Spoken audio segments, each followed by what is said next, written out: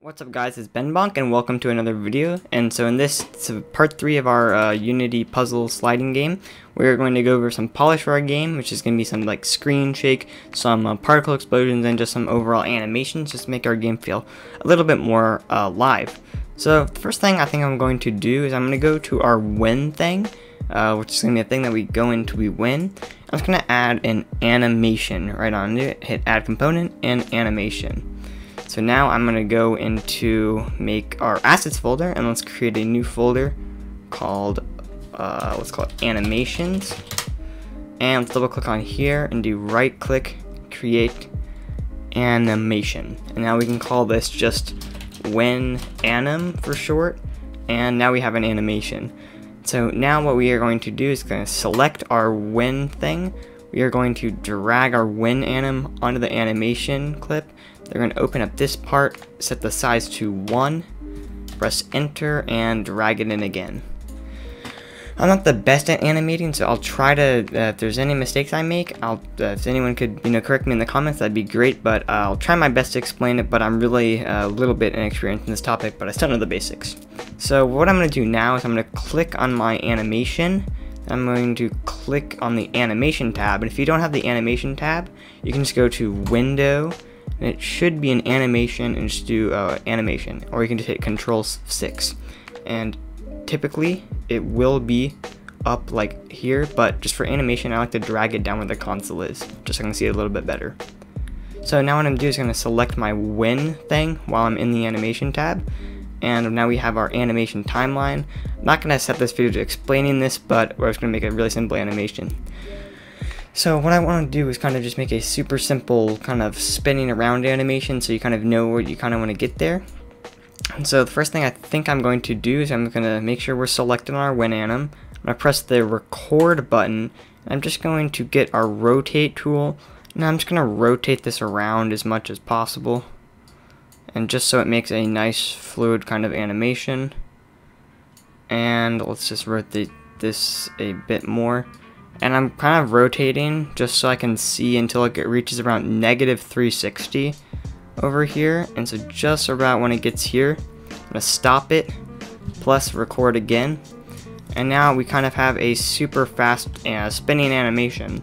And that's pretty decent for our purposes right now. It's really simple to make, and you might have some trouble. Just make sure you want to go into the rotate tool and just spin it all the way around until you get to around -360. There might be a more efficient way to do this, but I just do this for the time being. And then if we want to make our animations, like as of now, when we hit play, our animation is kind of fast. You can't really see it. And so I'm going to go into the samples.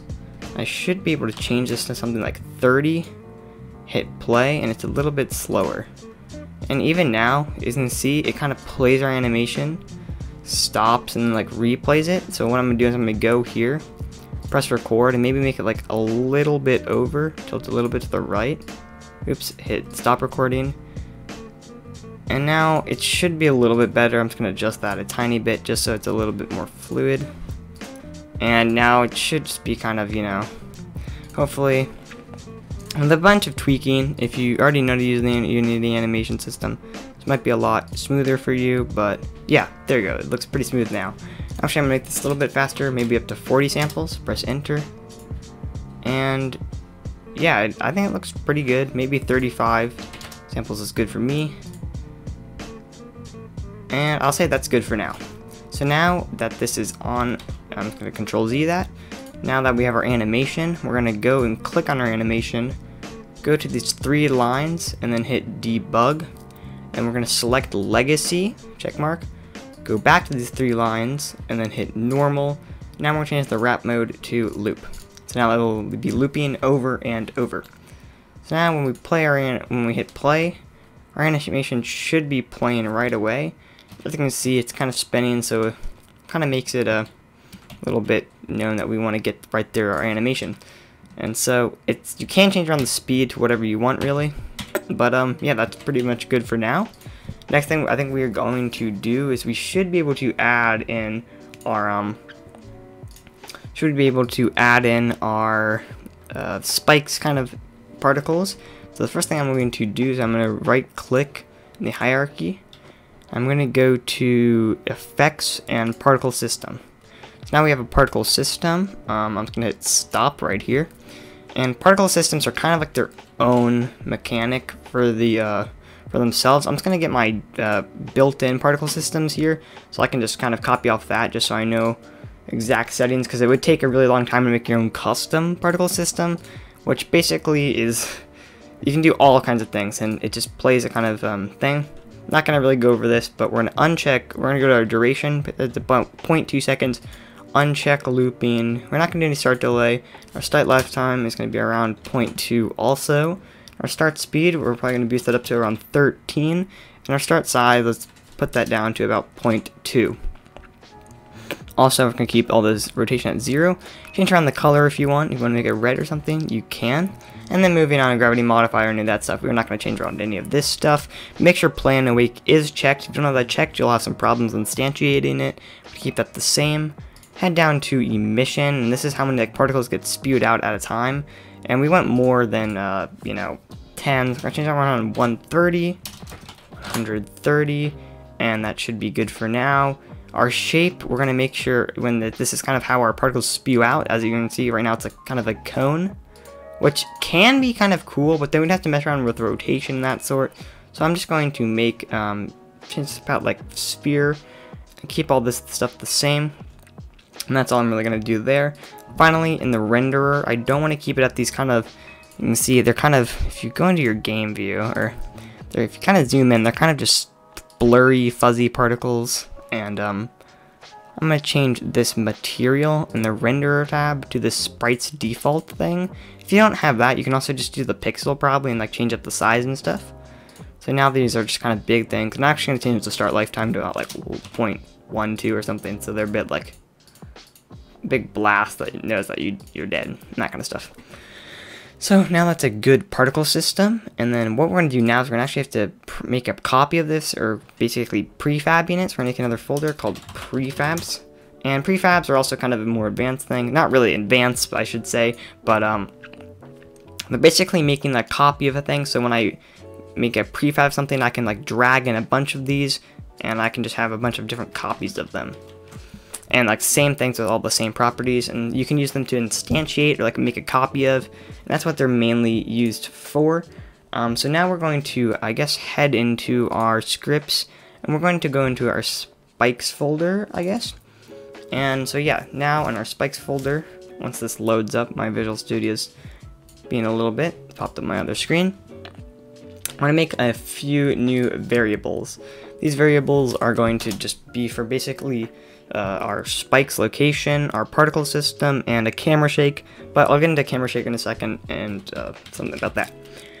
So public particle system, and we're gonna make sure this particle system, and we're gonna call this PS. So this is basically Unity's way of rendering a particle system. We're just calling this PS because it stands for particle system. Then we're gonna make a public game object called spikes, and we're just gonna use this game object to tell like where we want to instantiate our object. Finally, we're gonna make a public camera shake, well, I already made the camera shake prior, but camera shake called shake or whatever. And the thing is, I'm not gonna totally go over a camera shake in this video because I've learned my camera shake method from a kind of method of another tutorial, and I will leave a link in that for the description, but I'm not going to go over it in this tutorial. But if you do want to do it, I'll show you how to do that. And so if you do want a camera shake, which can look really, really cool, I'll leave a link in the description because there's this guy, and he makes some really good tutorials. Pretty sure his name is Renaissance Coders, and yeah, it's really simple code. So now what we are going to do, I'm going to go and instantiate, which basically makes a copy of something. So we're going to instantiate our particle system, and it's going to basically, when you instantiate something, it's asked for 3 things. And in these 3 things, first one is going to be what we want to instantiate. So we want to instantiate our particle system, which we're going to assign in the inspector. Then the second thing it's going to ask for is where do you want to instantiate it? And so we're just going to say transform.position or spikes.transform.position. So we're going to transform it where our spikes are. And then finally, we're going to do our camera, and then finally, well, in instantiate, it's going to ask what rotation do you want on it. And so we're just going to say, just, whatever rotation it is. And so anyway, we're going to say PS, comma, so we know we want to instantiate our particle system. Then after we're going to say spikes.transform.position. I'm going to say quaternion dot identity, and this is just going to say like whatever rotation is on the game object. I'm pretty sure it should be something like that, but usually rotation's not a matter for these kind of sorts. And then after that, if we want to do our camera shake, if you already have followed that tutorial and made a camera shake, you can say camera shake dot should shake is equal to true, and this will just start our camera shake. But again, if you want to see the camera shake, I can kind of show you right now. I go back into Unity, create a new C# script called cam shake, something like that. Open that up. Here's kind of what the code looks like for the camera shake, or not that, that's the wrong code. Oops. Here's what the kind of code looks for the camera shake.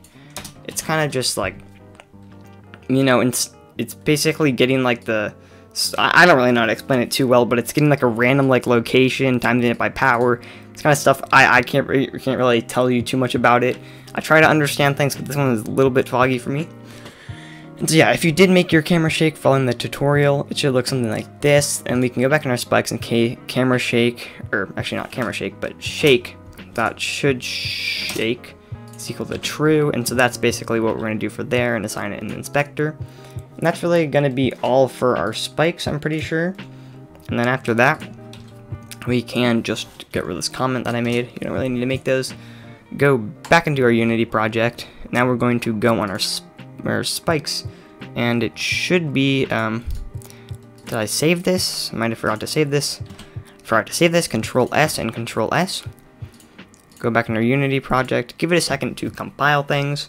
Now it's going to ask for a particle system, which we're going to drag in. Actually, we're going to go into our prefab folder, and collect spikes, drag that in, and then our spikes we're going to drag in. We're also going to prefab this, I guess. Prefab that, and then just go in our spikes. We're going to drag in our spikes, and then shake. We are going to drag in our camera shake.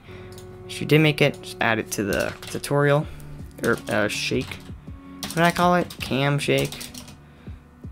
Or I can just drag it in like that. Cannot be found. Okay. Oh yeah, I think I know what I did wrong.